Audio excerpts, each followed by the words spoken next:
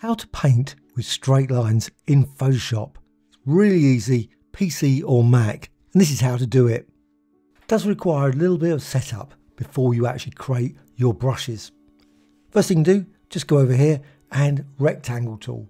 Create a rectangle, and I'm applying it as a shape, and the reason for that is I can delete the background. I'm not applying it onto this layer at the moment. So now this creates a completely new layer. You can see over here in layers, all the panels I'll be using in this can be found here. With this, you can now delete the background. Over here, just select the background here, delete it, or simply hide it. You can always bring it back. Then go over here and rectangular marquee tool. Now with this selected, I can then just drag down here with the selection. Make certain it's about even there. So just going for a very narrow band of that shape. Now the shape's colour is blue. It could be any colour, but I'm going with blue in this. So once you've got that, you can now define it as a pattern. So edit and then go to define pattern. And that will store that in the patterns panel in Photoshop. So this line is stored away as a design that you can use in other projects, not just in this one. So click OK. And what I'm going to do, I'm just going to remove the selection, select and deselect, so that's gone. And also, I'm going to hide that now, I don't need that anymore. I've gone back to the background layer, and now what you need to do is go over here to the brushes. I'm using the brush tool, you could use other tools as well, does accept textures. So brush tool, with that selected, I can now go to the brush settings. So brush settings here, and I can go down here, and this is the key one, texture. Just make certain it's set to on, and you can see I've already got one here. However, the one I've just created was this one, so just select that one. Whenever you add a pattern, it's always added to the end. So with this, got it here, should say it's added to the one past the current selected one. Okay, so you've got it here. Now with that, you can modify the scale, you can also modify brightness, etc. So let's just quickly apply it. So I'm just going to apply it now. I've got green as the colour here for the brush, and you can see it there. Well, if the settings are not exactly right, you won't get that. So let's just tweak the settings here. Now you can see if you change brightness, it will change it subtly. You've got a little preview here, which is very useful. Also, you can modify the contrast. So you change the contrast, and you can see you get different results. Also, you can modify the depth. Now, if you move the depth beyond about 6%, you will see the actual brush coming through, which you might want. It creates an interesting design like that, which is not what I want in this case. What I want to do is set the depth to about 6%, I would say. You can reduce it down, so it goes fades away there. So I'd say about 6%, 5%, yeah, something like that. Also, set height and texture each tip, and now when you apply it, you get this. Now it's using the pattern. So the gap you see here is based on that selection that I created. So if you made the selection a bit wider, you would get bigger gaps in your brush stroke. Okay, what you can then do is you can go up here and you can modify the actual texture again to a different texture. And I'm going to go with going the other way, horizontally, because you can create something exactly the same as well. So let's just go again, let's just undo this and go back to this one. Now it's a shape, and I can just bring it back very quickly. You of course could create it again, you don't have to of course use this one, but you can then just simply rotate it and then move it there, and I'm just going to drag it across like that. Again, what you can do, press return, make sure you press return, go here to the rectangular marquee tool, and then just click and drag. Now again, you can see now I've got a bit of space, so I've got space between that and that and that. You could of course make it a bit closer, up to you. You can just fine tune it as you want for your lines.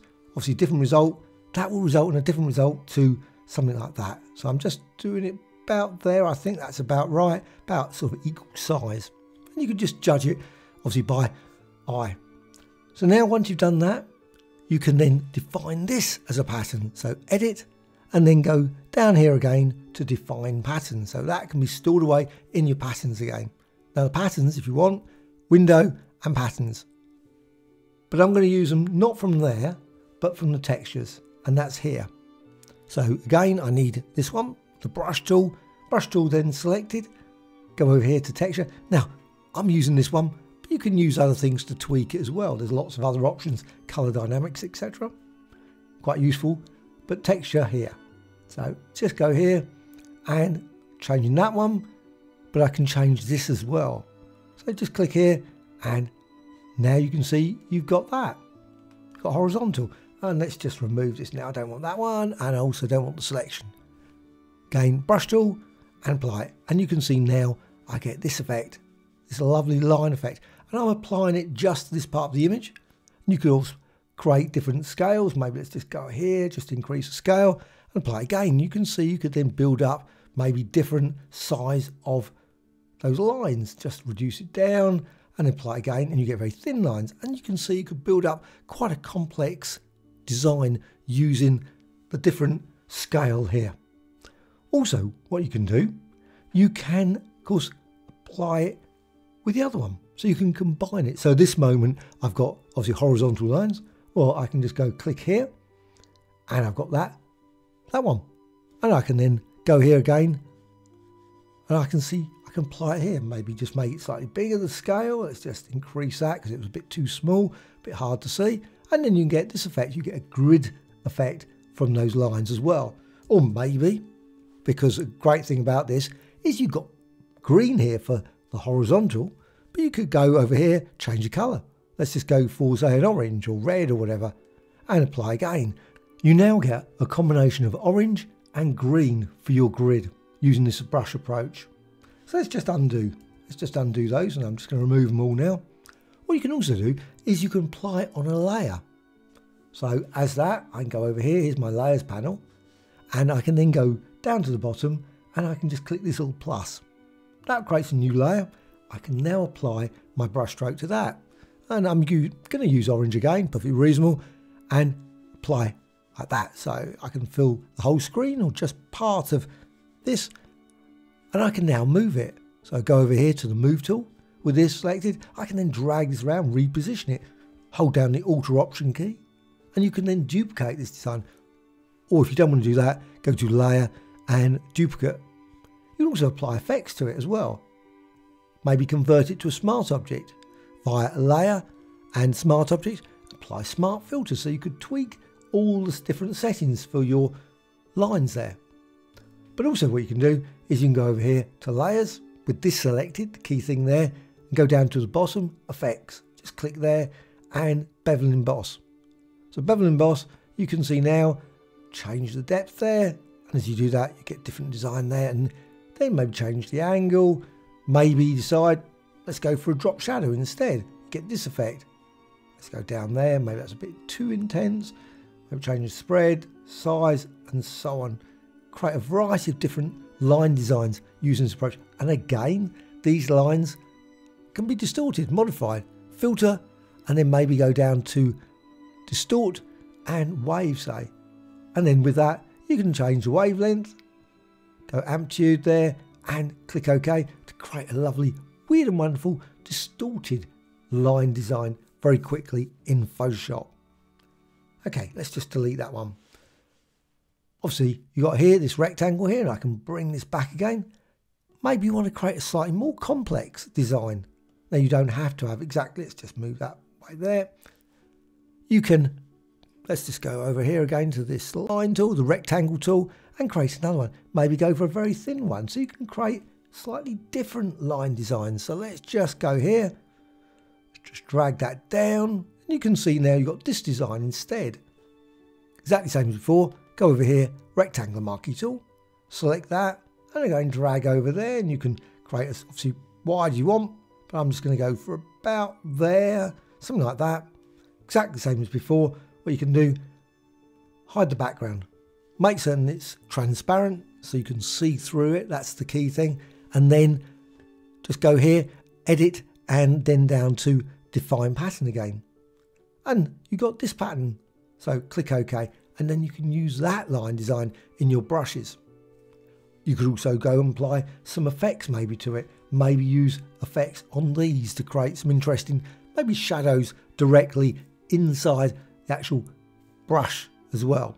Okay, let's just get rid of that one, don't want that anymore, and bring that back again. Now I can go select and deselect.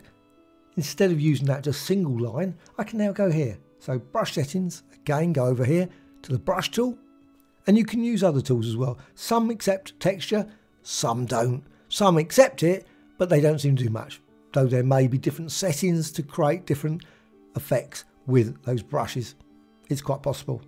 Okay, again, just go here, and there you can see now you've got the 2-line one there, and then you can see this. So again, go here to the brush tool, and you can see now you get this line effect instead. And again, you can change the colours. So let's go for maybe blue. Now, unfortunately, you'll notice one thing. When you're applying it, there's no way of shifting. There's no offset feature in here. All you got is scaling. Also, there's no angle, which is the reason why I created obviously the ones that are horizontal as well as vertical, because unfortunately there is no texture and scale, rotate, and all sort of shear even feature, as well as offset. It'd be really nice if they added that, but it's not available. So you can apply it like this, and of course, again, you can modify it, go to blur, apply a blur effect. So maybe not that extreme, maybe go for about 5 or 6, 8. I'm just going to go with that. And then again, you can apply your brush stroke to that on top of that to create all kinds of lovely designs using this approach. Also, color dynamics. So color dynamics, let's just apply there. And you can see then as you apply your brush, and let's just go back to more, that's that one, texture. I think probably better to go this one. So this line, and you can see then as you apply it, you get these lovely blobs of color appearing in it. And you can modify this, the color dynamics. There's lots of options here: hue jitter, saturation jitter, brightness jitter, and also purity. So you can modify those. Apply per tip and change that. You can see apply then, you get a lovely blue. Then click again, you get a lovely green. Click again, you're black. Obviously it's random. Just going to apply it. So you can see very rapidly you can fill the entire screen with different colour lines if that's what you want. And obviously you can use other things as well. There's also scattering. So scattering, let's just turn that on, change the scattering, and you can see then it's spread. So let's just apply it, and you'll get different colours and different patches. Now it doesn't move the line. You notice the line doesn't change alignment in any particular way. You're only just getting different colours in different places. So scattering, just change that, and you can see you modify the count, but you get exactly the same thing. You've still got lines, but the colours, all those sorts of things are all changing all over the place. Okay, so you've got this. What else can you do with it? Well, a really good thing is you can apply it also to images. It's obviously not going to be just brilliant to creating weird and wonderful grids like this, which I think they're okay, but you can also, of course, apply it to an image as well. So this time, let's just set all these things back. I don't want scattering, and I don't want the color dynamics. And I'm just going to go for, say, black. So you might want to add lines across an image, maybe thin lines. So let's just apply these lines. You can see now, apply this, like that. And you can create a very interesting sort of line design like that on top of any image. Also, what you can do, you can go over here, opacity. You might not want it to be applied at 100%. Doesn't have to be 100%.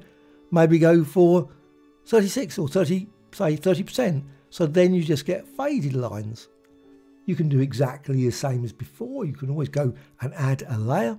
So add a layer and then put those onto a layer which is on top of the image, and then of course you can tweak it in other ways, not just fixed to these straight lines.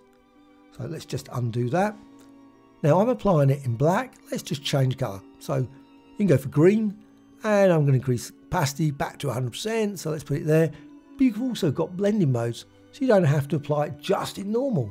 So just go down here to difference, apply it, and you can see then as you add it, you get this lovely weird and wonderful difference effect on top of obviously whatever image you've got. So now I'm applying it obviously there, and also you can change the colour. Let's go for a red, and click there, and you can see then as you apply it, you can get a really quite surreal looking image, which of course you can still then modify with effects, all these sort of things.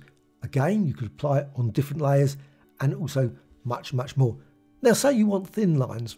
I've been creating these lines that are quite thick. Well, what you need to do, just go back here. Let's just undo these. So instead of that thick line, you can go here to rectangle tool, exact same as before. So let's just create a very thin line, something like that, very tiny there. Again, it's set in blue, it could be green, etc. Exactly the same as before. Let's just go over here and rectangular marquee tool. This time I'm going to create a slightly bigger, so it's going to be a bit of a gap between them now. So you can see now this is a lot bigger than the actual shape itself. So now got that all selected like that. Again, hide it. You've got the transparency. Then you can go here and then edit and down to define pattern. So define pattern. And now you can see quite a gap there. So click OK. Exactly the same. Let's just go back now to this image. Just go again to the brush settings and also select the brush tool. There's the brush tool selected. Go to texture and then select that actual pattern we just created, that very thin one there. So that one there. And now you can see there's quite a gap between it. And that's the way to create the gap. If you're applying the brush stroke, you can apply it, just create thin lines and now apply it. And you can see now you get this lovely line grid across the image, which you can still tweak. You can still tweak the scale. So now it doesn't reduce the size, it still applies across the whole there. And you can see as you apply it like that. Maybe again, change it to different blend modes. Maybe lighten. Let's just go with lighten. Just try that. And you can see you get that result, which you can apply obviously continuously to this using different scale settings. And I'm just going to reduce it down and lines like that. So you can see a variety of different designs can all be created using just a simple line that's been defined as a pattern in Photoshop. And you can tweak it, of course, in many other ways. You don't have to use just a line that is one single color.